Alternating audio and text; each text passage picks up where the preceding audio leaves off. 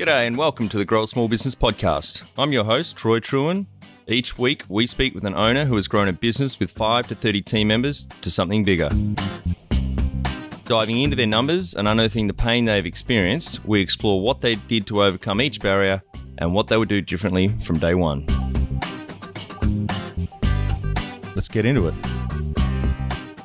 We'll have all the show notes and any resources mentioned in the cast on our website. Aged 25 in 2006 with his then wife, started a physio business in a 4x4 metre room. Fast forward 14 years and they now have 14 practices, 12 franchisees and 270 team members, only losing one during COVID. The practices took a hit during the pandemic, the team prepared for their customers' return and business exceeded their expectations, setting new records. Launched a mobile home care arm a few years ago. In COVID times, it grew 30% off a large base. After separating 7 years ago, he and his wife are still 50-50 business partners. They almost went bankrupt in 2016, went down to the last $2 in their bank. Funding through bank debt and profits. Felt he'd succeeded when they got through almost bankruptcy. Hardest thing about growing a small business is overcoming the middle growing pains, around $2 million per annum. What Jonathan would tell himself on day one of starting out is, keep your head out of the clouds and stay grounded. Go back and listen to episode 35, where Annette talks about inventing a leading horseshoe which sells in Europe, USA, Canada, New Zealand and Australia. From 2 FTE in 2015 to now 11, and sales growing between 25% and 125% each year. Welcome everyone. Today I'm interviewing Jonathan Moody from Physio Inq, based in Sydney. Thanks for your time today, Jonathan. No worries, nice to be here. How we know each other? A mutual friend of ours, Steve McCulloch, who you went to university with and I play golf with every couple of weeks, suggested you might be a great guest to have on the cast. Yeah, Steve's another victim to moving to Hobart and never coming back. Yeah, that's right. They've sold up the house and moved here permanently after trying it 15 months ago and yeah, loving it. There's a lot of people doing that. That's my fourth friend out of Sydney that have pretty much sold up and moved down the last year or so. Yeah, I've got another good friend of mine that shifted his family down there and they don't look like they'll be coming back anytime soon. Great. Yeah, it's a beautiful place. So tell our audience a bit about your business, what it does and how it makes money. Our business is Physio Inq. We originally kicked off in 2006 as the everyday mum and dad physio clinic in the western suburbs of Sydney. We, myself and my wife at the time, Irene, we developed a network of practices across the city. We got up to 10 practices in Sydney by about 2012. In recent times, we have pivoted to working with mobile in-home care in addition to our clinic footprint. Our business is effectively 3 streams. We have corporately owned physiotherapy practices. We have a franchised arm, which is, we have 12 clinics under franchise underneath the Physio Inq brand, and we have a mobile disability and aged care in-home service. Great. That's a good diverse stream of revenues. Yeah, diversity has been a thing that has been increasingly important with the uncertainty with, funding mechanisms and funding ways that, with government spending a huge amount of money, we know that you can't put all your eggs in one basket. When the economy turns south and, private work decreases, government can sometimes fill it in, but being diversified across it all is what we're trying to achieve. Yeah, great. And you've had quite a big uptick, I'm guessing, since COVID hit with the mobile side of the business? That's right. Yeah, COVID was an exciting time, and I don't say that in any other way than it was a very dynamic place to be in business. And as a leader, you had leaders that ran for the hills. You had ones that really embraced and then stood in the front line. And those businesses that really embraced the challenge and, were forced to innovate, which is okay. Innovation, it can either be forced or can be done by strategy, did quite well through COVID. There was surprisingly quite a large amount of stimulus cash that was washing around in the system. And so as a business that, has got a hefty payroll, it enabled us to have quite a buffer to be able to continue to hire and invest in our frontline workforce. In terms of the in-home space, going into clinics was something that was controversial as to whether or not it was essential service or not. And so the in-home space did certainly increase. We were extremely cautious around PPE and making sure that both the client and our workers were safe and responsible in maintaining social distance and taking all necessary precautions. And as a result, we're able to pick up quite a large amount of market share and growth during that period. And during the major part of COVID, we grew at 30% in our mobile and in-home space, and and it's from a reasonably large base as well. So we were quite happy to say we went in there and batted for the clients. They were very isolated, like everybody else. People in aged care and disability services, in terms of the clients, they're very high at risk of mental health and suffering from extra things. They're often in pain. They have difficulty ambulating around the home. They're isolated generally. And so we really felt as though it was our duty to make sure that they don't become isolated, that we don't have any long tail issues with immobility and reduction in their ability to get out and participate and have access to the community at the end of COVID. And so that was our mantra, that don't give up on your clients, support them and be there for them. And did the clinics take much of a hit? The clinics took a really hard hit in the first month, and that was because of, the flight of the client out the door. It was, effectively it felt like panic stations. I remember that first few days, it was almost like a nuclear bomb had hit the earth when everybody had to go into lockdown. And the clinics did experience quite a strong flight. Now, we were well ahead of the preparation curve on that, which was great. And that, significant downturn in the clinics happened for a few weeks. We were able to recover because of the preparation that we put in. Every single client that had been seen in the previous 2 years were given a call to see, and it was an "Are you okay?" call. Yep. Are you okay? Are you coping? How is your mental health? How's your stress? It was not a sales call. It was to connect all of the people that had supported our business with a healthcare professional to make sure they were okay. Yep. That resulted in, when we were able to get back into wholeheartedly working within the constraints of the restrictions in clinic, with a swathe of people who knew that we legitimately cared. They had issues with working from home, because working from home setups are horrible.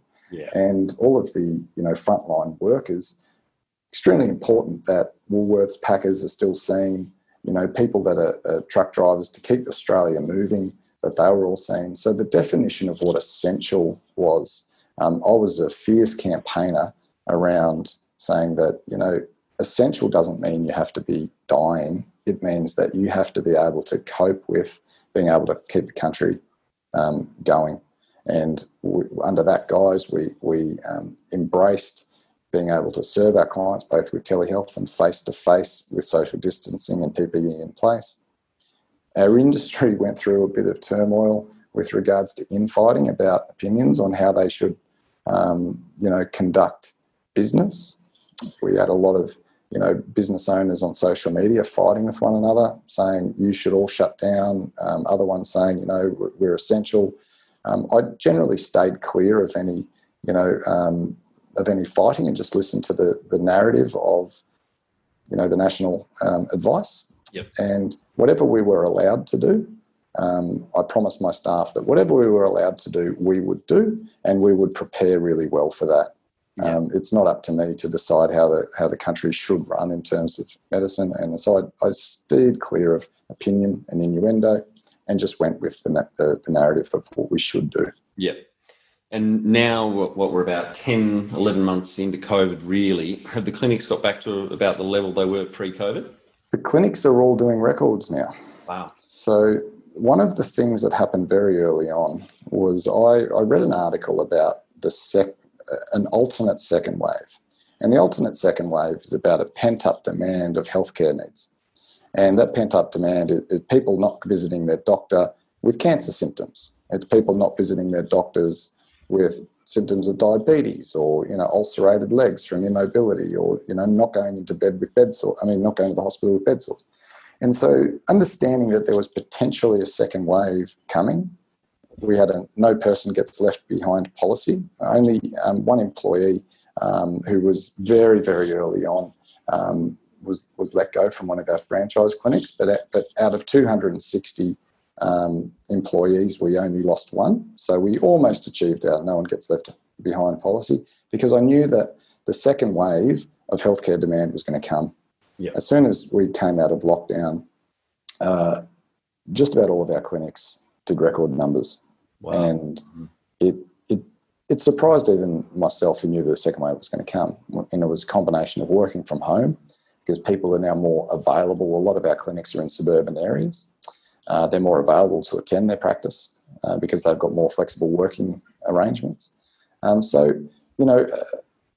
we were prepared, but there's always in business, as anything, there's a bit of luck involved. That we probably couldn't have foreseen that, because of the flexible working arrangements from home, we're going to be a net beneficiary with musculoskeletal clinics.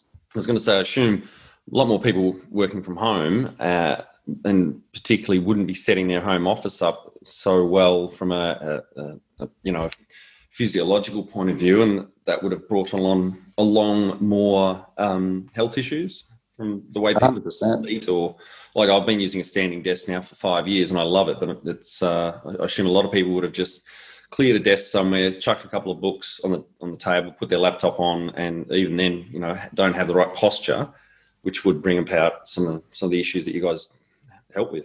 Yeah, and laptop positioning, the fact that they sit quite below the eye line is quite detrimental to the body. So, neck issues that then proliferate into shoulder issues, and more broadly, upper limb problems and upper back problems become a lot more profound. There's a golden rule with any type of ergonomic setup. Variety is key. Being able to shift your posture and have a dynamic posture is great. That's why standing desks are wonderful, because you can move around, you can shift your weight forwards and backwards. And when you're setting up an environment in home, if you're trying to set up an environment that's very stationary, even if it's a good environment that you're setting up, if it's stationary, it's fraught with danger. So, making sure that you're taking regular breaks and having a variety of different postures is essential. Yeah. And so how many clinics have you got at the moment, including the 12 franchises?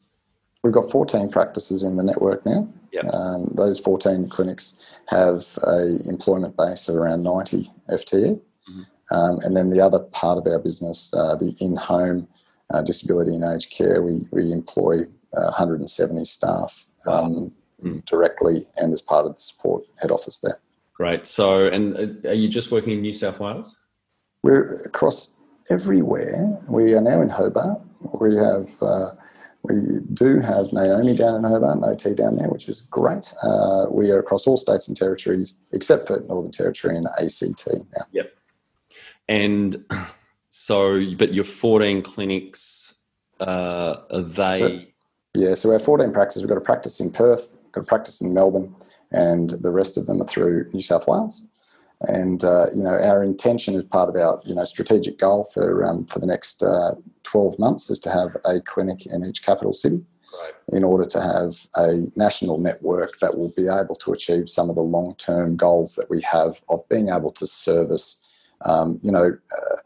musculoskeletally cradle to the grave, for insurance companies who might want rehab done outside of hospital, that we will have the ability to work with national partners to be able to, work with other national partners that have difficulty finding that footprint. Yeah. I've had a handful of people on the cast that have franchised their business. What's your experience been with working with franchisees? Franchisees that we currently have in our business, we're lucky. A vast majority of them were hometown wins. They were people that were employees and understood the culture of what we're about. They're relentless and ruthless to maintain that culture. We have some house rules that we live and die by, that employees come first. It's our first house rule. Yep. The second one is that every client gets an incredible experience. And the third, referrers are treated like royalty. So when you've got internal people taking on the franchise clinics, there's that natural infection of their culture just infects, their workplace. Yeah. Now, equally, we've been fortunate that, the two members that have come externally in Victoria, Claire and Kathy in Perth, Physio Inq through and through. They have it in their blood to serve. We have a very bottom-up business where the leaders of the business serve their employees. And it is our absolute mantra that we are there to foster growth. We are there to showcase that a corporate environment or a business can be a good role model for people, so that, you know, they will be better humans when they go home with their children. And so are we lucky? Maybe when we get to 40 or 50, I'll have a different conversations with you, but we're not there yet. So you haven't had any mishires on the franchisee level? You've had not on the franchisee level. Right. Maybe it's to do with what our goal is. So, you know, my goal is to help young business owners succeed. And now success is very different. You know, my goal is not to grow my revenue base as a franchisor. My goal is to help young business owners succeed. Now, succeed might be able to have a flexible working arrangement where they only consult 1 or 2 days a week, and they can look after their child 2 days a week and play golf one day a week. That might be success to them. Yep. And so, you know, we talk a lot about what are the sacrifices to your success. If financial success is your goal, then there might need to be sacrifices that you make in terms of free time, family, if financial goals are your only consideration. But it really depends on the individual about what success means. And I guess that's why we haven't had any mishires yet, because success is a really personal thing. Yep. And the value that you offer as a franchisor to the franchisees, I assume, is marketing and some of the back office stuff and booking, you know, consolidating the booking system, etc.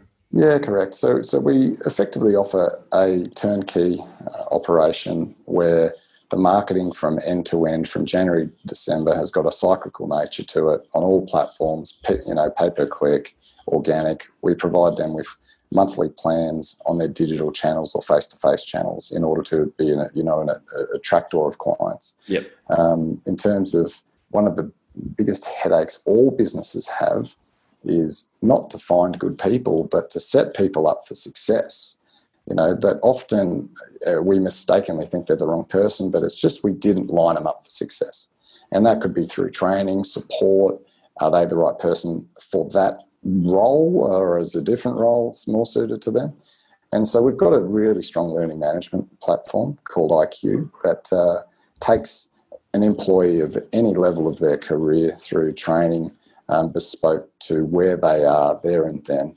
You know, so it does teach them the policies and procedures, but it's also about the human elements. We do a lot of soft skills training, how to make frontline healthcare workers better human beings to a client. With frontline health employees, their training is so scientifically based, but they're all humanitarian at heart. And so there's this strange conflict where you know, they're being pushed into this evidence-based world of binary numbers. If this comes to you, you should do this, but then a human's in front of them that needs a hug. Yeah. And so it's how do you balance, you know, the soft skills of education with the science of evidence. Yeah, yep. And 2006, when you started out, how old were you? I thought I was really old. I was 25. Wow, yep. And did I make the right decision moving out that early? It was the only decision I could make because that's just who I was at that time. Mm-hmm. I had a wonderful mentor at the time, Paul Wright, who's a mentor to thousands of physiotherapy businesses across the world, and podiatry and osteopathy chiropractic. Paul and I have kept in touch, you know, ever since. And, you know, I didn't leave Paul at the time because I was unhappy with where I was. I just left Paul at the time because that's just my path. I have a level of ADHD that I deal with by pursuing things, by hunting things. Mm-hmm. It's what keeps me alive and fulfilled. Yep. And I had to do that at that stage. I didn't realise that I had some self-esteem. Well, self-esteem is probably the wrong word, but I did have some issues with self-worth at the time, that I was always trying to please others and do things for other people instead of, you know, doing it for potentially the right reasons. Yep, right. And so, you know, I wanted to prove that I could do something. I've always been a little bit entrepreneurial as a kid. I grew mushrooms and sold them, like, you know, edible mushrooms. I delivered newspapers. I We used to paint garbage bins when I was in high school for a quid on weekends. And so I was always doing stuff that would try to lead to the next business opportunity. And, 98% of them were crap and a couple of them were good. Yeah, no, I'm the same. A lawn mowing business, I think when I was 12, delivering horse shit around town for gardens, paper rounds. Yep. So I was going to say, because you sound quite entrepreneurial and driven. Speaking with Steve on the golf course, he explained to me how difficult it is to grow a physio practice, let alone a chain of them. It can be a real pain in the ass. And he's obviously been in awe at your achievements and with your team. So yeah, well done. It is very difficult to grow physio clinics. The wages are high. If you're in a capital city, rent is high.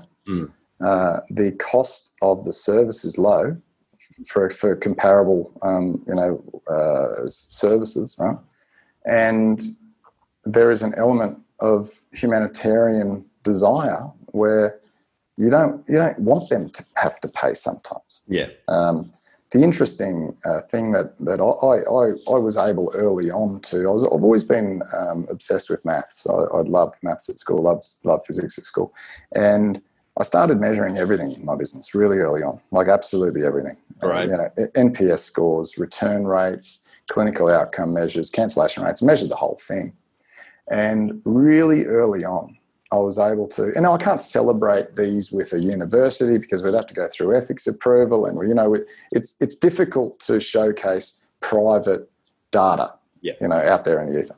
But to summarise, I was able to demonstrate that the more money that people invested in their health, the better the clinical outcome. Yeah, I was able to showcase that the more money that people invested in their health increased their satisfaction with the therapist. And then on the flip side, I was able to showcase that intra-therapists' respect for other therapists, so the ones that had masters or PhDs, had a higher spend per injury than junior therapists. Mm-hmm. So any way you wanted to look at it, if it was satisfaction of the patient for the service they received, if it was respect internally with the industry and the colleagues, or if it was on clinical outcomes, it all came back to a simple truth that people that were good dealing with humans made it easier for them to return because they found the experience fulfilling and they found the experience gratifying. And if you did that, they would stay the course on their rehab process. They would listen to your advice. If you needed to give them exercises, they would actually do the exercises. The university space is an interesting one at the moment because it's so heavily focused on evidence-based medicine that we have new grads coming out that aren't able to develop relationships with clients because their clients don't return because they will be given an evidence-based exercise. The client hasn't developed a connection with them. The client won't do the exercises, and so the clinical outcomes are poor. Yeah. And so there's an interest. It's a vicious circle, and we have this internal term. It's called N=1. The only thing that matters is the human being in front of you. All of the evidence sits there, and you use that as a resource. But the human being in front of you, how do you need to connect to them in order for them to buy into what you are doing? And you can use that across all areas. If you're a solicitor, the person in front of you, what do they need? Not what do you need? What does the law need? What do they need? What is their unique desire or requirement from your services? And just keep sitting in that space, and it's difficult to fail. Yeah, I think it's really powerful if you focus on your customers' needs and make it a lot more personal experience, as you said. I know for myself, getting services from different professionals, they can be streets apart, and it makes it so much easier, especially if it's something like legal that you don't really enjoy having to go through, but you have to. I've obviously worked with quite a few lawyers and accountants over the years, and you really do notice the difference to the ones that you go back to because of their attention to your needs and just the way they talk with you rather than just being a robot and giving you the binary. Yeah, but being treated as a human being is something that is unfortunately is quite rare, because there's best intentions that are out there. The E-Myth by Michael Gerber was a wonderful book that I read that probably kicked off my obsession with being able to process orientate things. I was going to ask you if that was what but the Bible for me. I love that book. And if you lay culture over the top of that, you win. And if you lay human over the top of that, you'll win for a long time. Yep. If you have a culture that can embrace process, it's wonderful. But then if you can overlay the human element, both from an employee and the client level, over both of those things, you're going to be sustainable for a very long period of time. Yeah. And, culture can win over process, at times, if you've got simple rules that your culture will go by. But it's difficult to scale unless you have really good processes. Yep. But it's difficult to maintain employees unless you have culture. So it's the two are very, very vital to success. Yeah. To get to scale. And do you have some key numbers you can share to illustrate the growth of the business? Yeah, we the first year, 2006, it was myself in a 4x4 metre room in a medical centre. Wow. Then 4 years later, we had 5 clinics. Then in 2013, we had 10. We're at around about 60 to 70 staff at that point in time in 2013. 2016, things really started to change for us. We increased the number of clinics by another 2. We got into the mobile and in-home space. That was courtesy of 2 particular staff members. Well, one in particular who was a client relationship manager at one of our clinics. What that means is, the administration front desk. She had a lived experience with her daughter who had an acquired brain injury, and she was very passionate to support people in the NDIS who were navigating a new system. And so we put quite a lot of resources into supporting her passion to support people with disabilities. And obviously, as a result, we used allied health to serve those people, but we also got into some support coordination. And so 2016 is when our business really knew that you can get people to chase their passions in their niches.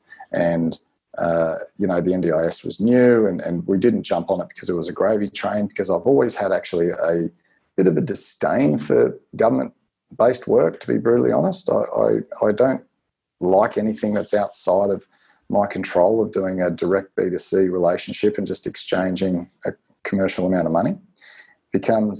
Makes the relationship a little bit awkward when somebody else is paying for it, because the therapist then may reduce the quality of their service because they don't need to impress the client because it's not their money. There's lots of foundations that I needed to make sure were rock solid before getting into third-party based work.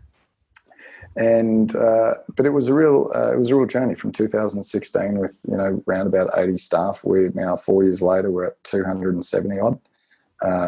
We've been growing at 200% for the last 3 years. That's top line.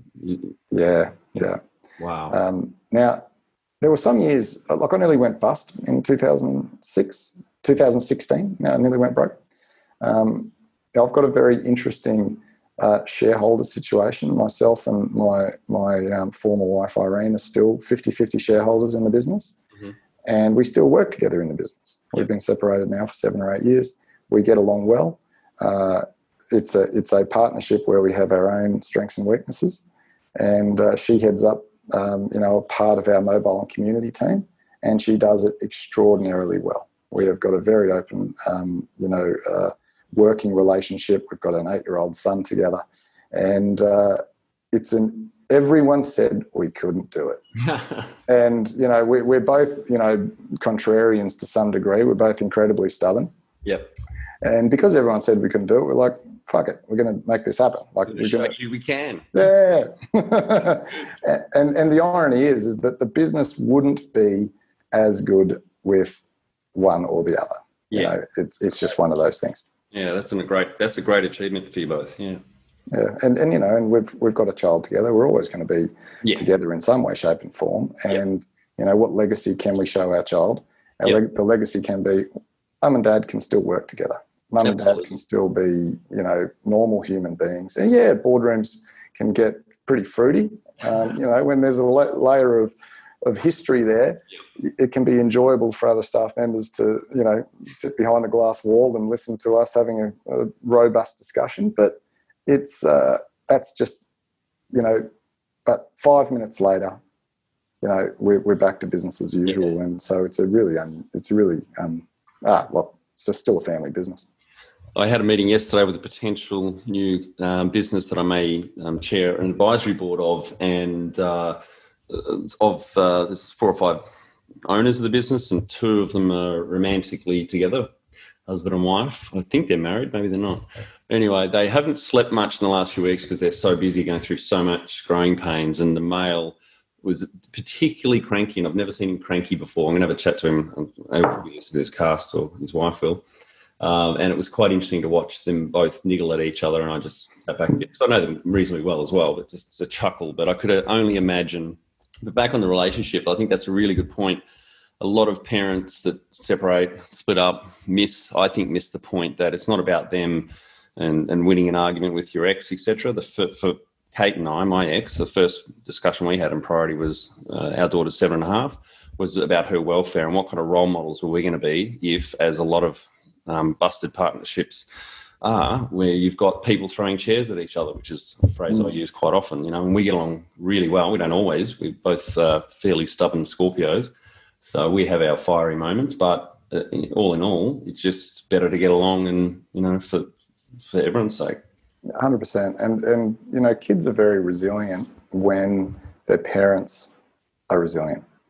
And you know, resilience comes out in a lot of ways, and being able to be civil with one another is a form of resilience. And your child will learn that, you know, to a degree, they compartmentalize a bit when they're with the other parent, because that's how, you know, kids often live in the moment. We've got one that lives literally in the second. Like, he's 8.5 years old. He can barely read a clock because he has no desire to read a clock, because time means nothing. You know, if you ask him what time it is, it's now, Dad. Now is the time. And there's a beauty in that. And so as parents, you know, supporting their desire to live for loving experience is just so important in any sort of family setup. Yeah, totally agree. When was the moment you felt like you'd succeeded? I'll tell you when I do feel like that. And there's an element of what, you know, I was talking about before, what is success? I look at the chairman of my board, and, you know, he advises. So we've got an advisory board. It's not a formal board. And he advises lots of different businesses, much like yourself. I think that would be a wonderful thing. I'd love to advise my own business. It sounds really odd. I reckon that I will feel success when I'm advising my own business. You know, the old cliches. You don't work in your business, you work on your business. That's Gerber. Yeah, to a degree. As long as you're sitting in a chair of a C-suite or a management role, you're still always working in it, you know, to a degree. And working on it, to me, could be advising the business, you know. And in terms of, you know, legitimate success, I feel like I succeeded when I got through that running very close to bankruptcy. Yeah, maybe just touch on that. So what brought that about in 2016? What was the thing that you just didn't keep an eye on the numbers, or you lost a big client base? Or 2 things happened. You know, I said I like to measure everything. Garbage in, garbage out is another great rule. If you're measuring the wrong crap, you're going to make some really stupid decisions. And I made some of the dumbest decisions in business in hindsight, that if I had have had better data, and effectively it was because I was working too much on accrual-based accounting, you know, net profits, and not enough off cash-based forecasts. And cash is king. We ran out, and I shit the bed. And you know, it was brutal. Like, we had a payroll of, you know, the payroll was huge, and there was $2 left in the payroll. Jeez. After all lines of credit were down. And once you miss payroll, you're done. Like, that's business done. Like you've failed 50 mortgages and businesses that have people that have got car payments, and like you failed. Like that's a problem. And we begged, borrowed and stole to get through that. And thank God there were some people that believed in us at the time. We got through, then turned a cash profit 2 years later. A cash profit. Like, holy crap, I was nearly broke and turned a cash profit. And now I look back on those days and that was success, because it was, nose to the grindstone, serious hustling to make it work. Now, the other bit to that story is that we had scaled up pretty aggressively for that previous 3 or 4 years, and we scaled up our systems, didn't scale up our culture, didn't scale up accountability and responsibility, didn't scale up the things that actually made the heart and soul of an organisation robust. And so we found that we were no longer serving our staff as a leadership team. And by a leadership team, I mean Irene and myself. We weren't serving our staff. We were wanting the staff to serve us more.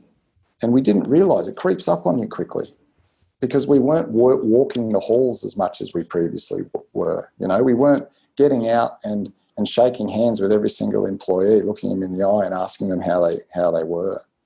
And it was just one of those things where I'm really glad that we almost didn't get away with it, because if we did get away with it, we would have a business that doesn't have the loving culture that we got back, because we had it and then we lost it. Yeah. And it disappears, and you don't notice it disappearing until it's gone. And so the culture eroded. That led to the fact that, we weren't making a cash surplus. Yep.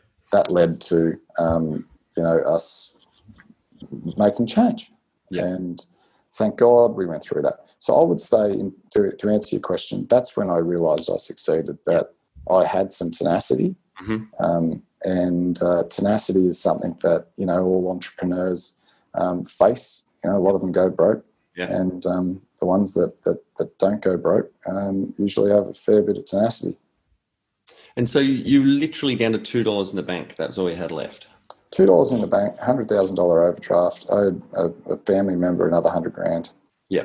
And so that was, go to the ATO, beg, borrow and steal for not having to make any more payments for a period of time, renegotiate as much as we humanly could. Yep. Have a big smile on your face with your staff. Everything will be okay. Yep. We weren't trading insolvently because we were able to continue to have other sources of income. We sold nearly every asset we had. Sold, family home. We sold another clinic location that we had some equity in. We just had to sell everything. It's garage sale stuff. Yeah. And yeah. And and that's how it was. It's a phenomenal turnaround, Jonathan. And now it's really odd. So it's one of the reasons why I caution talking about success, because I'm still living in a little bit of la-la land that is this real. I pinch myself and my accountant and my finance manager. We're like, shit, DK, do you remember when it used to not be like this? Yes. Do you remember 4 years ago? How the hell did we get here? Yeah. Like it's a really unusual feeling of having that humility of I think I will always be a small business now. And by that, I mean the mentality. Yeah. I will never lose sight of the fact that one individual employee who might be a receptionist or a young physio first year out, I will never lose sight of the fact that they donate 38 hours of their week, and life is very precious, time is precious, and they donate that time for something that I've created. Mm-hmm. And I'm never going to lose sight of that. And that excites me. I love that saying, sales is vanity, profit is sanity, and cash is reality. Yeah, yeah. Just back on, you said a minute ago, about you working on the business and pretty much just sitting on the board. That's something I've transitioned to in the last couple of years. I finished up my last management role mid this year. So now all I do is sit on boards, chair boards. I've got 5 boards that I sit on.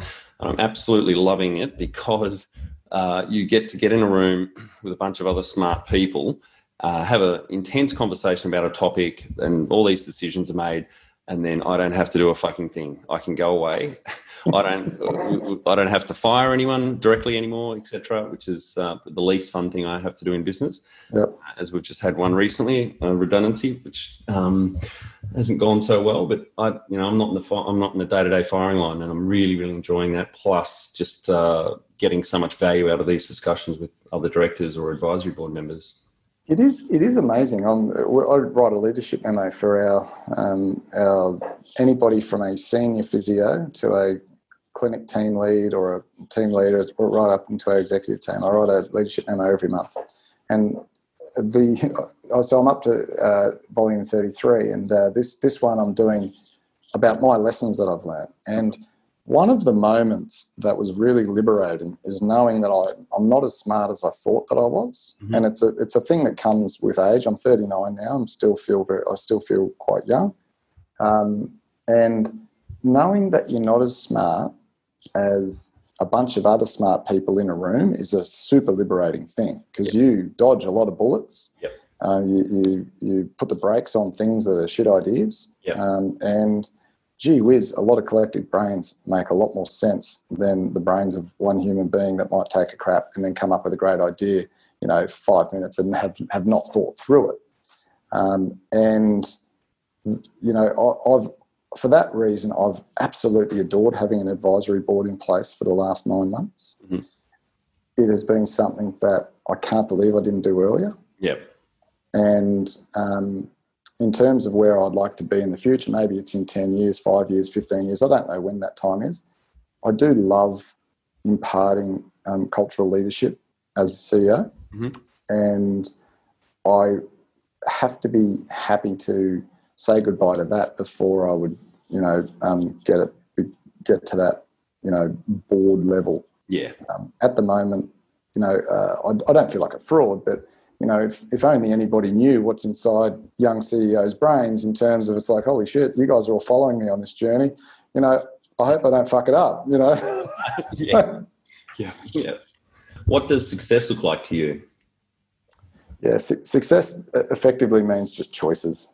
That's what it means to me. Choices. You can make you have the choice to work. You have the choice to play. You have the choice to do what it is that makes you tick. Yep. Flexibility and choice is success. The number one thing you'd recommend to marketing a fast-growing business? Making sure that end to end you're measuring results. Yep. That's really key, and being able to say, hand on heart, I've spent $1 on this and it's resulted in $8 out here. Now that's the short-term marketing piece, that's the heroin marketing, and then you've got the brand marketing. Yep. And having a level of budgeting where you're happy for long tail brand spend, but knowing that you're going to stick to that budget, knowing that you're happy for your brand just to generate a level of awareness that's not going to get clicks, that's not going to result in that. It's just going to help people know that you're the business that's for them, and when they need you, they'll work with you. So dividing your budget up. What's the short term? What's the long term? Long term should be like with social media and organic social media. That's long term. Time and effort goes into that. And that's showing a potential client what type of organisation you are. Don't just constantly pitch to people on social media, because then it's not social media, it's bloody advertising media. So that would be my advice. Watch your budgets, know how much you're spending for what you're getting back, and be happy with a brand-based awareness budget that you stick to as a percentage. Yeah, good. What about funding the business? So you're 50-50 with your ex-wife. Have you had any other investors along the way? Or no, it's been just us. Yeah. We fund the business through debt rather than, we fund it through debt rather than smart money. Smart money, often you can get good investors in that have got a certain level of expertise. We've always wanted to remain reasonably uncomplicated in the way that we deal. Yep. And so that's how we've been. We're living in an interesting place in Australia at the moment where the desire for private equity in the health game is just off the charts. I enjoy having the conversations because they're all reading the same script, and I kind of just I enjoy watching a bloke in his late 20s, early 30s that doesn't really know much about business come and pitch me the reason why a private equity firm should buy my business. So we've never really gone down that path because the non-tangibles of how easy the relationships are in our business mean a lot to us. Yeah. And we haven't needed to. Oh, well, maybe we did need to. We never went broke, but it wasn't worth anything back then. So. And with the bank finance, you've actually got one of those banks that are unheard of that actually lend you money when you're growing, because it's quite hard. Yeah. So do I like banks? Look, they only give you money when you're doing well. That's right. And it's sad, and I guess there's some sort of rhyme and reason to that. But yeah, they only give you money when you're doing well. And the funny thing is that they're like, well, and we'll be happy for you to continue to have that money, but we want to see your books every year. And if your books go south, we want all the money back. And it's like, well, that's when you won't be able to get your money back. It's a difficult relationship. Yeah. That what's a better system? Probably smart money investors would be a better system to do, but that does complicate things. Yeah. And if you were to start up today with plenty of funding, would you go into your industry? Oh, that's a really good question. I do have a bit of a desire to be in an industry that is slightly more binary, but I don't think I'd find it as satisfying. Yep. Like selling of widgets. Yeah. Whatever it is. There's something really gratifying around making a change to a web page, and you sell more widgets. It's really like, this cause and effect relationship. With us in the service industry, you have to put training into staff for 12 months or 2 years to see any cause and effect. And so it's a longer tail. But those things that I enjoy about what I'm doing now aren't available in the widget making industry. So I'd probably do something similar. Yep. Great. And can you outline the most stressful point in your small business growth journey so our audience can learn from it? Yeah. I haven't been particularly attached to the dollar.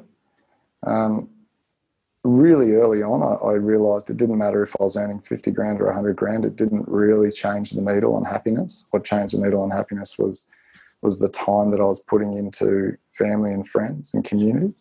So money hasn't been a big driver. And whilst we nearly went broke, was that the most stressful time? Probably not. I would say the most stressful time is when I've been hurt by personal relationships whereby staff members have done something that they really shouldn't have done. And I'm needing to deal with the ramifications of those relationships. I find the individual relationship of staff members, because we get very attached to one another.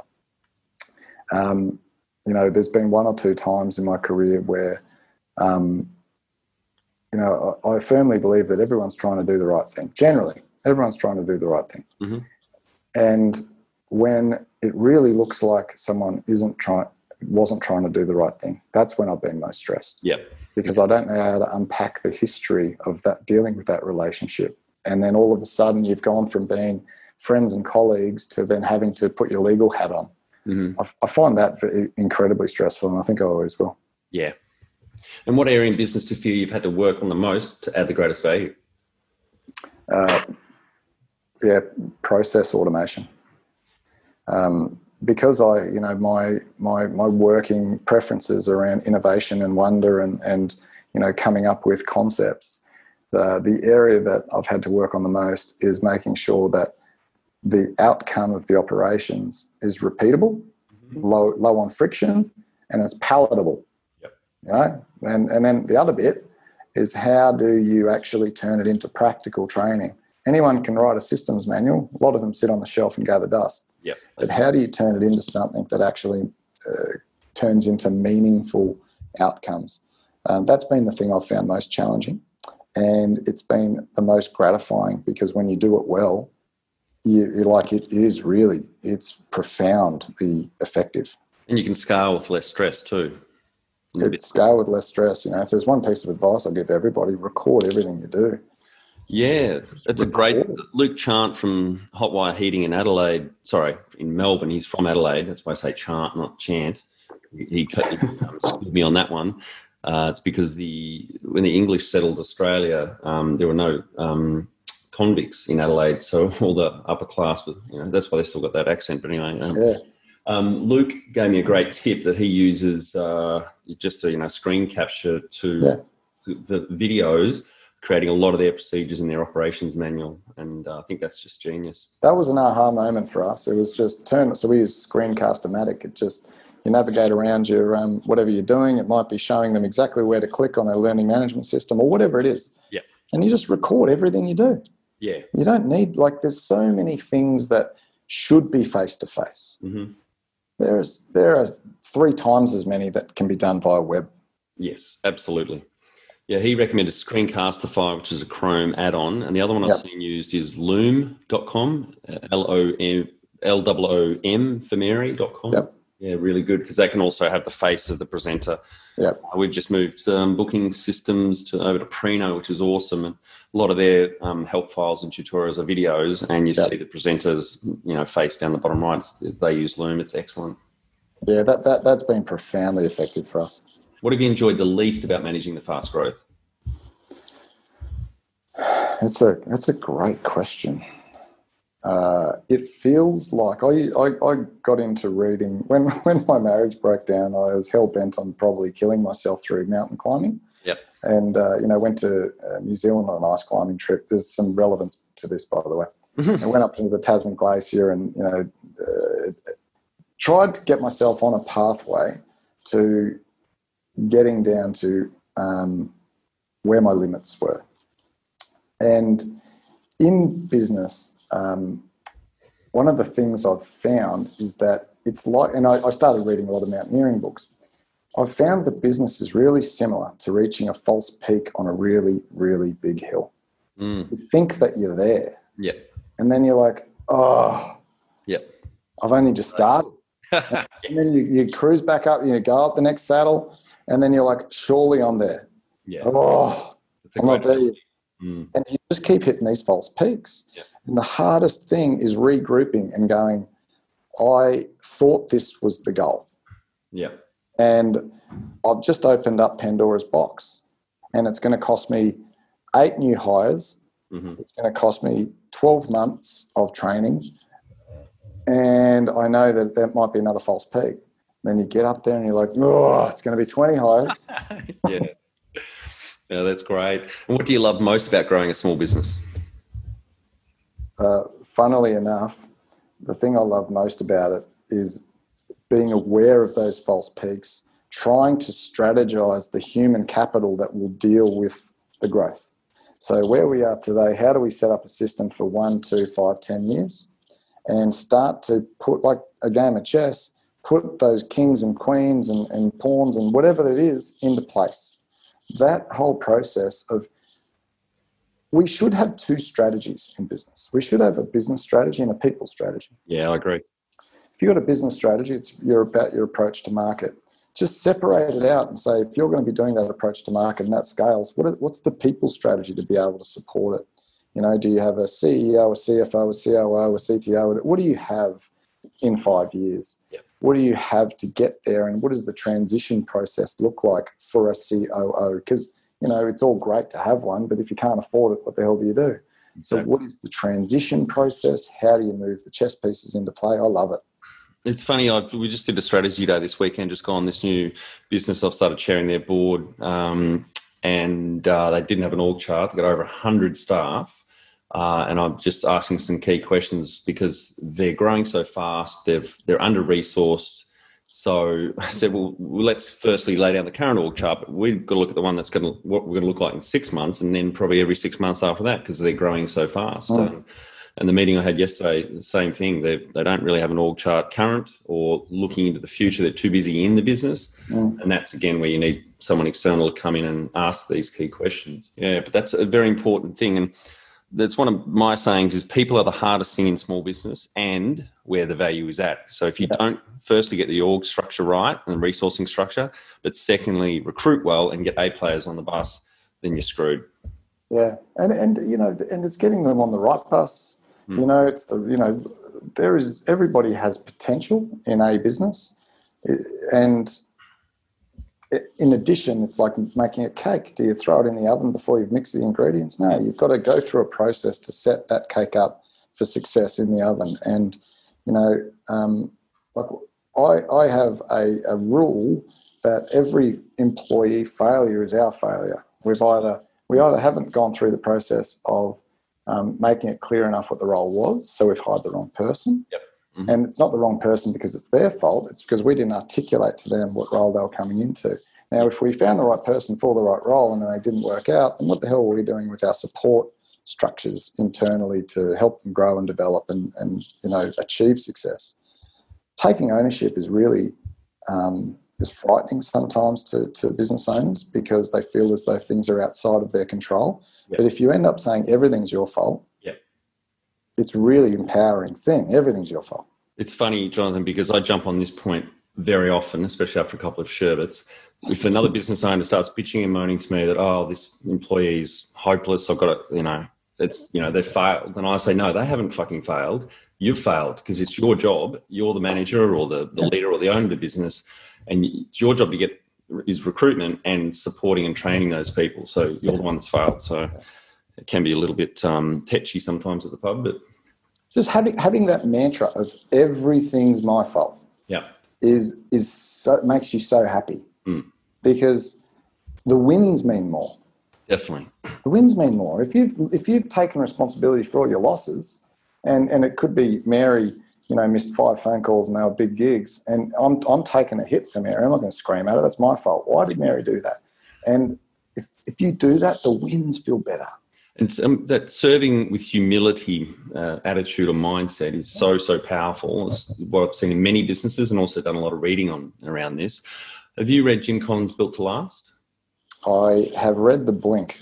Yeah. Read Built to Last. It's a great book, and you will love it particularly because it gets to this whole point of what drives growth in very, very successful businesses. And it's not a charismatic leader, a kick-ass product or the right strategy. I'm going to give it away. I haven't on the other cast, but it does come down to the culture and the people.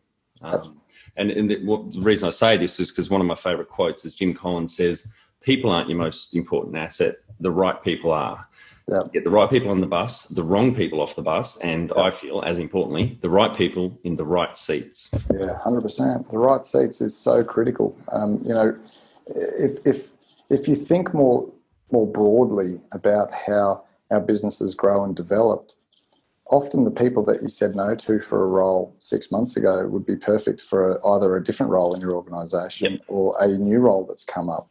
Often we keep throwing a line back into fresh water, whereas you can look in your history or look within the hometown wins that you might be able to make and you say, she's struggling there, but if I shift her to a more senior role over in this area, she's going to kill it. And so don't be so narrow-minded or blinkered that if someone isn't achieving their full potential in one role, that you need to keep flogging the dead horse. You might be able to side shift them and set them up for success. What's been the biggest mindset shift in your small business growth journey? Biggest mindset shift?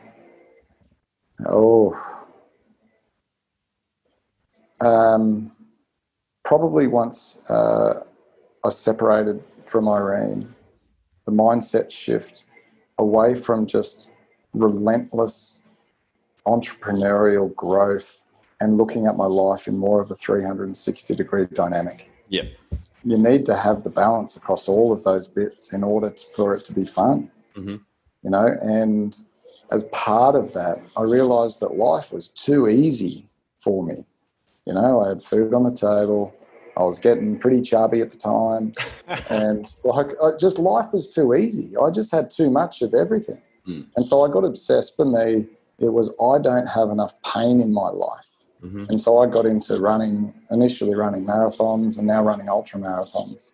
And the only reason why I do it is to create a balance of, we have it pretty easy in Australia for the most part. You know, there are a lot of people in Australia that are hurting. I understand that. Yep. There are groups in Australia that need so much more support. But if you're a middle class citizen in Australia, life is really good. And being aware of that, and that you've got to have some balance and have some pain, and that pain can come from various ways, you know. It can come from an event or it can come from a purposeful pursuit. And the mindset shift was I needed more balance, both good and bad. We'll get to the balance question in a second, but that's something I've been very cognizant of in the last few years with my daughter. The conversations we have in car karaoke on the way to school, etc., particularly around gratitude. Yep. You know, I try to explain to her, you know, the world, and there are many other countries that are third world countries, and a lot of boys and girls don't have mums and dads or that are together or etc. And a lot of those concepts is really important for her to realise. Just, you know, we've got it so good here in Australia, particularly in Hobart, which is why all the Sydney siders are moving here. I try to prevent myself from going on holidays down there as much as possible, because every time I do, I have too much of a good time. Yeah, well, Steve or I'll take your mainland passport next time you're down, so you can. Yeah, that's it. I love heading down to Mona and enjoying a cold wine with the absent ozone layer, where it could be 20 degrees and you'll be fried to a crisp on the odd occasion. Interesting little fact here that people can throw into their trivia nights if they want. You know, the reason why we get so sunburnt down here in Tasmania is not because of the air quotes hole in the ozone layer. It's because we have some of the purest air in the world, so there's not as many particles blocking out the UV. Yeah. I am going to embrace that. My ignorance about the ozone layer just existed because I think when I was 10 years old in year 4, I heard about a hole in an ozone layer down south. In the far northwest coast of Tasmania here at Cape Grim, they have on the air indicators around the world the purest air in the world, 100 out of 100. Wow. Because the air is coming from the Cape of Good Hope out of South Africa and goes across the oceans for thousands of kilometres without touching land till it hits northwest Tasmania. And I guess it gets filtered with all of the moisture in the air from the sea. And yeah. Wow. What's the number one habit you think a small business owner needs to develop and maintain? Balance of intensity and downtime. Yep, agree. Work, like, be productive when you're doing it. Mm-hmm. Don't think about, I work 60 hours a week and that's a great thing. I don't work 40 hours a week. I don't. And my staff know I don't. Mm-hmm. I'm bloody effective though when I'm working. Yeah, it's great. I'm really effective. And if I worked more hours, I'd probably get less done. Yeah. So my biggest piece of advice is think about output, not output in terms of hours, output in terms of productivity. Get lots of shit done when you're at the desk or when you're with crew. Yeah, absolutely. Do not get obsessed with hourly concepts of what is right and wrong. Just go hard while you're doing it and then switch off. Yes. That's something I still have to work on, that switching off. It's because I love what I do. But the brute force mentality of just, I'm going to work 60 or 80 hours a week for success is just, is dangerous, because you don't work smarter, and it also drains your energy and your motivation and enjoyment in what you're doing. Because if you keep working 60 or 70 hours, you're forgetting that the reason why you're working that many hours is because you've forgotten the golden rule of scaling, and it's leverage. Yep. Like, don't keep adding hours to your own work. That's it. But just leverage, get smart about doing it. Now, if you've tried to leverage with offshore and it hasn't worked, it's not offshore's problem, it's your problem. Mm-hmm. Have ownership again. Comes back to that ownership bit. Learn from your mistakes is why it didn't work, having a VA in the Philippines, and be better with your next one. Yep. Did they get culturally ingrained with your business? Yep. So just set what your parameters are, go hard in that. Don't add hours, add leverage. Yes. Yeah, totally agree.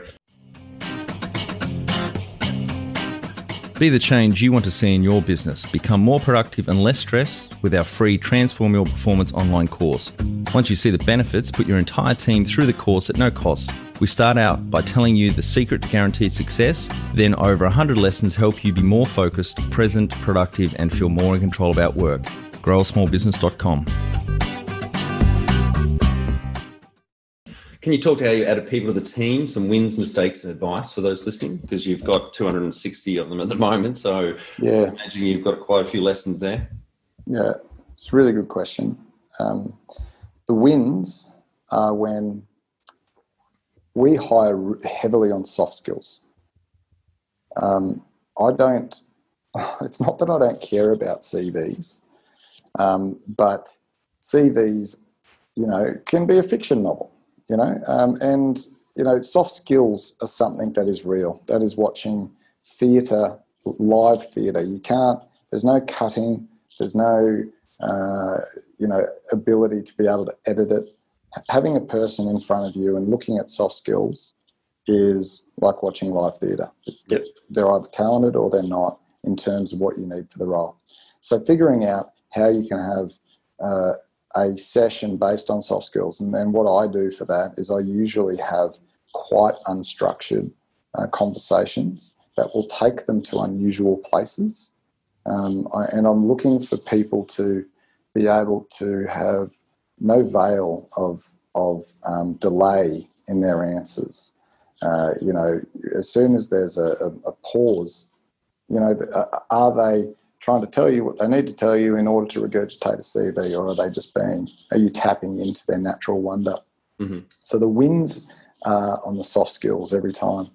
The ones that I've failed on is when I've hired, the soft skills haven't been there, but I'm like, oh, technically they're really good. On paper, they're the guy or they're the girl. It never works. Yeah. Technical prowess, it's really bloody hard to improve soft skills because everybody has their own soft skills aha moment at their own time. Often arrogance and ignorance stops them from thinking that soft skills are important in the workplace. So the wins have been when I've overlooked technical ability because they're so strong on the soft skills. They're beautiful wins because often you bring them in on a lot lower rate, right? Like they don't have the technical strength to be able to garner a very high wage, which doesn't sound, I'm not trying to sound gouging, but it's a punt. I'm taking a punt and the trade-off there is that I can get them for a lower amount. Yeah. The losses are when you have to pay them more because they're technically strong, but they're not your person in terms of your own judgment knew that it wasn't right, but you've hired them based on the binary, the CV. And what are some things you recommend in building a sustainable and kick-ass culture to help with the growth?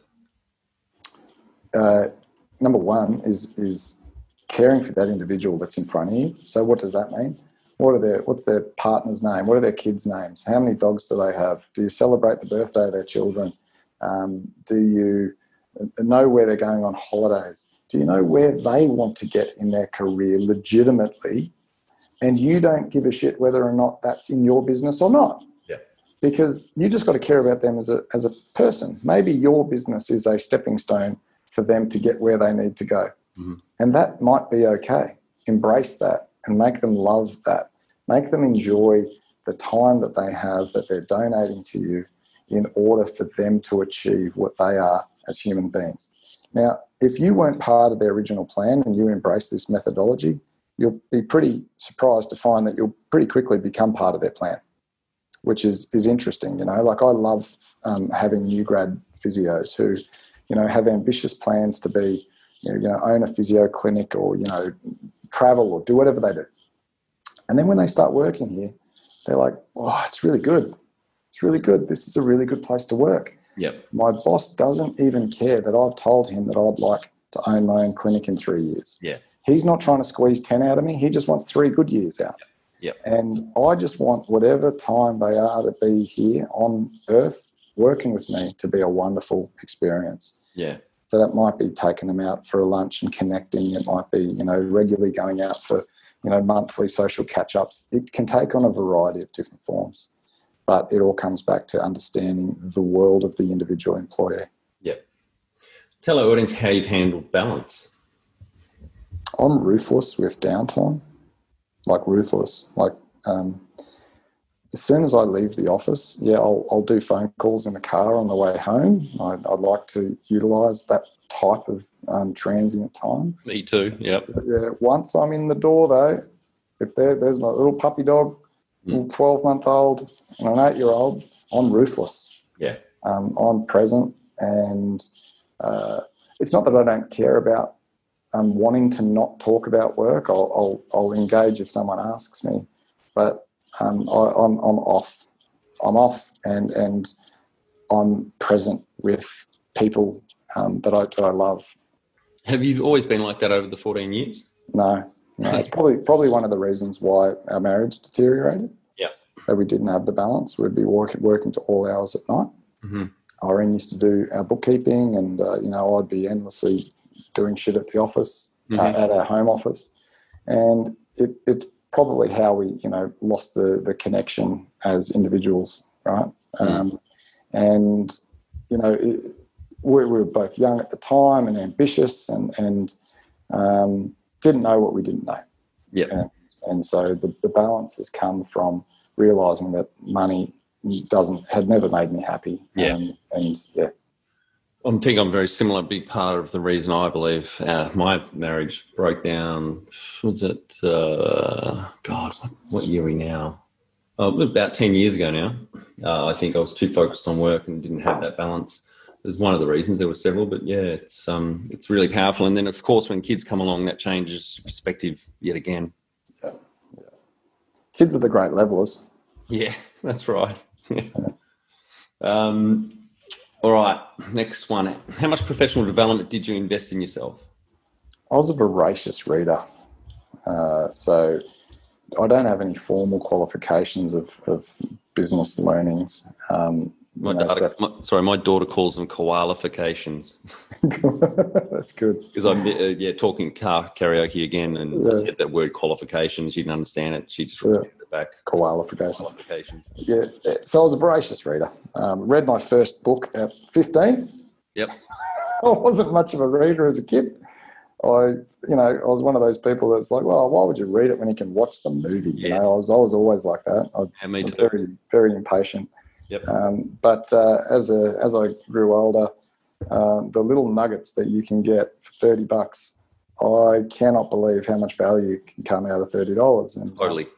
I think it was Seth Godin that said, a life MBA is a wonderful thing. That you read where your gaps are. You might not have a particular path or journey of a plan that you're going to be reading 12 months, 2 years into it. What do you want to read now? And another thing that he said that was really profound, because I realised that I could probably speed up the process, is sometimes there's a joke that you've got to get out of the book. There's a point that you finish. You might only be a third of the way into it, and you're like, I've got what I need from this. Mm-hmm. I've got what I need. And that's exactly what I wanted to get out of it. I'm done. And which sounds a little bit disrespectful to the authors, but sometimes, that one lesson might be all you need from a book. And that's okay. It's okay to have tenacity and read it end to end and 5 times. That's cool. But sometimes if you get the joke, you're like, whoa, thank God I read this first 60 pages. And mentors and coaches, you mentioned Paul early on. Have you had other mentors or coaches along the way? Yeah, so mentors and coaches. I was probably too arrogant in my early years to really embrace mentorship. And then I was probably too shy in some ways. That I knew that I didn't do everything really well. And I was nervous and a bit anxious about somebody having a look up the skirt of my business and going, oh, mate, you've got 50 staff members and what the hell are you doing? Like, I think that there was a little bit of self-protection that went into not desiring to have mentors and coaches. Yeah. So I retreated to the virtual world of mentorship. Anthony Robbins, Michael Gerber, Brad Sugars, like, the early days of, the early 2000s of these guys that, were really pioneering the space of small business entrepreneurship. And so I almost fantasized that they were my mentors and coaches, but they would never know my dirty laundry. Yeah. As I've leaned very heavily on some service providers that have become dear friends, accountants, solicitors, etc., that have been very strong mentors and advisors to my business. And I think there's something to be said about experiencing things through the eyes of other punters that are going through it as well. Yeah. I've got friends that are business owners. It's liberating to know that we're all Robinson Crusoe, but we're all going through a similar journey at the same time. You feel alone and it's all unique, but, people are going through it. So, virtual mentors, friends that are going through similar things, but, more recently, the advisory board has been a great thing. The other bit is what is a mentor? Yes. I learn stuff off new grads every year. Mm-hmm. I learn stuff off millennials. I learn stuff on how their brains are thinking. So mentorship is where can you learn from? Yeah. I've had a scattered approach to it. Yeah. Well, that does lead us on to the next question of advisory board. Excuse me. So it's yourself and Irene, and you said you've got a chairperson as well? So we've got a chairperson, so Sean Palmer. I've got Sean Palmer comes from an HR background with Xstrata and a very strong disability background as well. I've got Peter Mangles that comes from broad health related businesses, and I've got Brett Dwyer, who's financial and accounting. I've purposely selected three very unique people that have very different backgrounds. There are three areas of weakness that I perceived myself to have. Peter's amazing on governance and compliance. Sean has got a touch for humans that I've never experienced. Like he's a brilliant understander of human relationships. And Brett Dwyer is like a financial version of me. He loves reading. He loves different perspectives. He likes being devil's advocate in a lovely way. He likes having difficult conversations. So I've got a really well-rounded board that they give so much of their time because we're doing it for the right reason, I think. The value has been phenomenal. If anybody's thinking about getting one, I would say get some assistance in finding those people. Those assistants might be an executive, a recruiter. It might be finding a mentor to help you find those people. But the value, the ROI is immeasurable. Huge, especially if you suffer from hubris, overbearing pride or arrogance as a business owner. They can really challenge your thinking and stop you from doing stupid things and fucking a lot of things up. I've written a couple of LinkedIn articles on boards and why you should start with your chair first, etc. So I might get Peter to link through to those in the show notes, actually. Yeah, great. Sorry, Peter will cut this bit out, but just been getting calls and calls and calls while we've been doing this. I just had to text because we made the finance manager redundant yesterday at the brewery, and she's just gone ape shit. So, oh no, GM needs to me sign some bank paperwork to get her out, but she's a nasty piece of work. I've been trying. No! I went to the pub last night, mate, to celebrate with the founder of the brewery, who's the biggest shareholder at 38%, because the second biggest shareholder at 32%, it's his ex-wife. And I said to Brendan, my friend, I told you 3 years, 9 months ago when I started working in this business, chairing it, that you've chosen the wrong business partners. They're just toxic. And it's taken me that long to position things to get them out. Because if the head brewer votes with them because he's friends with them and he suffers depression and they turned against Brendan, then they've got over 50%. So it's been a really, and I love it because it's so fucking hard. But navigating all that, it's been great. That's the type of thing I was talking about before. Can this be just off record for a second? Yeah, Peter will put this out, yeah. But I had a number one mistake that I made with HR was hiring a person that was labelled head of people and culture. Yeah. Because the head of people and culture is me. It's the CEO. Like I'm the guy that needs to drive that, and I hired the head of people and culture, and he was a cultural disaster. Yeah. And he tried to sue the shit out of me for letting him go, and it was based on sexual misconduct. Wow. And he was a very close colleague in terms of we would go for beers, and he helped me repair some of my relationship with Irene by being a bridge between us while we had been going through our separation and whatnot. But fuck, that betrayal. Yeah. I find that betrayal just really difficult to deal with. Yeah, that's what you were alluding to earlier. Yeah. Yeah, Jesus. So sorry, we'll get back on track. Peter will cut that out. You'll hear it in the edit anyway. But so I've just told Greg, the general manager, to pop by in about 15 minutes with the paperwork. So I've got another interview at 1, another podcast. So we got to, there was something else on the advisory board that I wanted to raise there. Sorry. So you only put the advisory board in place about 9 months ago, is that right? That's right. Yeah, right. And how often do you meet? We meet every month, but I will have a session with each of the members every week. So I really wanted it to be bespoke in that it would serve the purpose and provide value to what the business needed. I didn't know how advisory boards ran. I knew that I probably didn't have the stomach for having a formal board that, where it would operate in a much more formal capacity. I needed people that were heaps smarter than me helping me.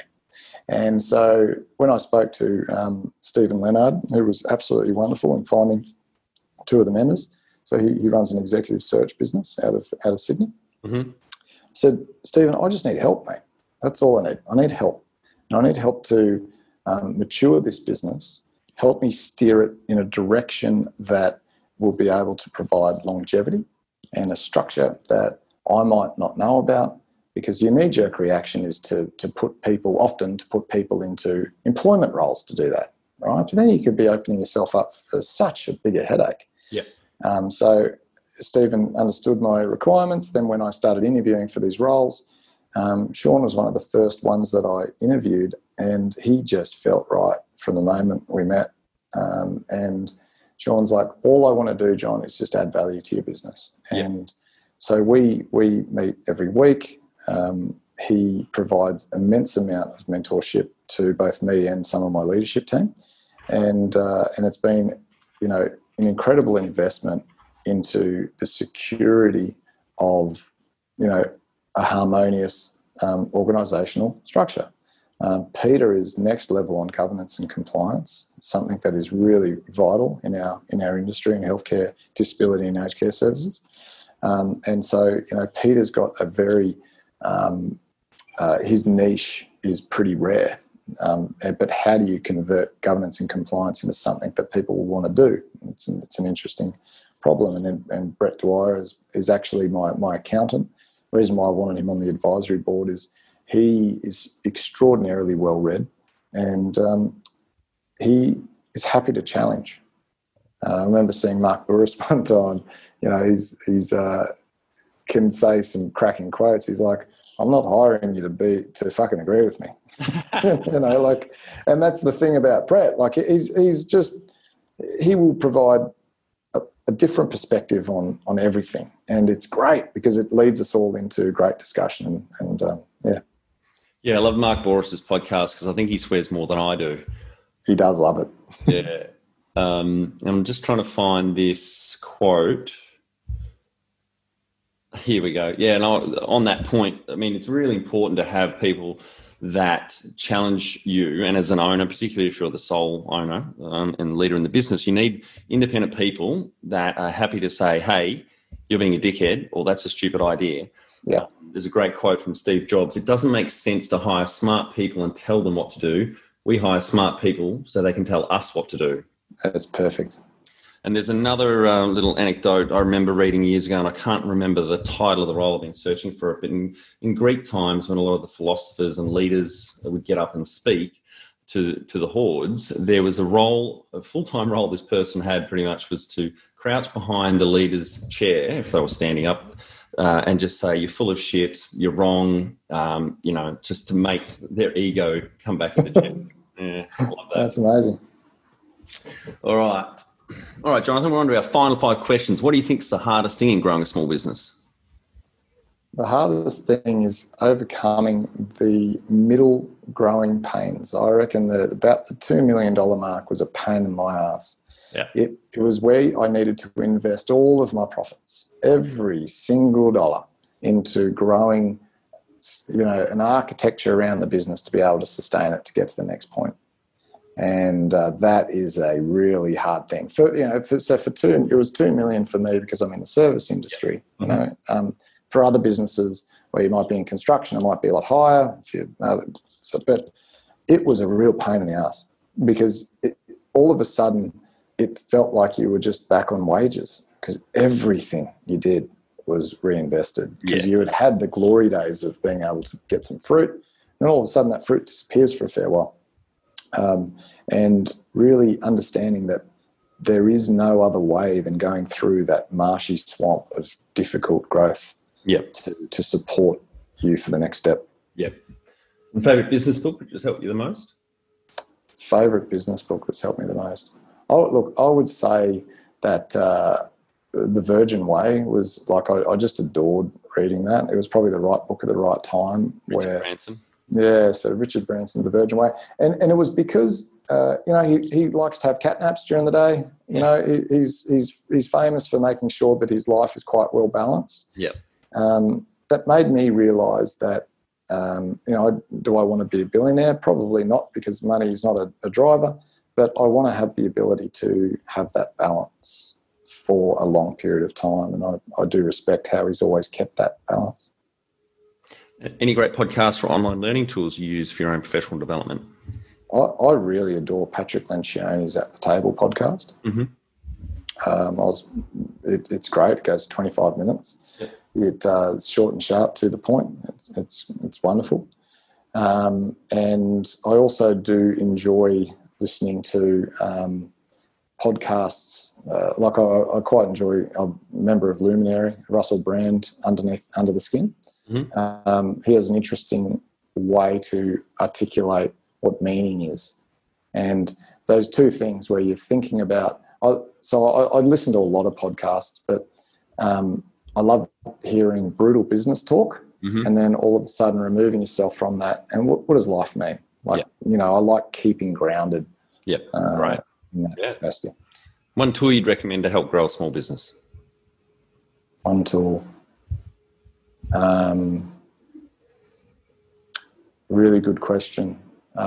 It's time, where I guess the greatest tool is time. Mm-hmm. It's really hard to grow a small business if you don't have the income to support you growing it. So if you've got time to grow it, where you might either have some savings to give you the grace to go out and do that, or you've got someone backing you to say, mate, go and get that done. But as soon as you get trapped in having to be the technician and treat patients in order to generate an income, it's bloody difficult. Yep. If you're on the tools all the time to generate the revenue, it's bloody difficult. So the tool is time. Mm-hmm. Great. Finally, my favourite question. What would you tell yourself on day one of starting out? What would I tell myself? Yep. Keep your head, champ. Keep your head out of the clouds and stay grounded. Don't lose sight of this is actually a great, it's not an anecdote, it actually happened. I was at the Randwick races, business was in trouble, and I was chatting to a friend of mine whose brother owned a very successful plumbing business down in Canberra. And he said to me, he goes, Laurie has got a simple take on plumbing. It's you dig holes and you put pipes in and you pay the blokes that do it less than you charge the customer. Yeah. That's business, right? And I was like, we do massages. I'm being facetious. We give patients massages. And I've forgotten that we just need to do that well for less money than I'm paying out. Yep. Keep it simple. Mm-hmm. Keep business simple. Don't overcomplicate it. Do what you do well. Make sure that your overheads are not exceeding what you're bringing in. Yeah, great advice. Thanks for your time today, Jonathan. I think the audience will get a shit ton of value out of your journey, and it's phenomenal success from one person in a 4x4 room to now 260 people and almost going bankrupt there in the middle, or 2/3 of the way through. So congratulations to yourself, to Irene, and to the wider team. That's amazing success and achievements that you guys have done. I appreciate you having me. It's been fun. We'll grab a beer with Steve down at Hobart Brewing Company next time you're down in Tassie. I'm coming down in March to do the Gone Nuts 100k run down there, so I'll be down soon. Great, maybe after the run, not before. That's it. I actually do drink beer during the run. Usually it's my hydration thing every 20k. Oh, great. That's it. Thanks for listening. Please leave a review in iTunes or whatever platform you listen to us on. It means more small business owners will find our cast and help people with their business growth journey.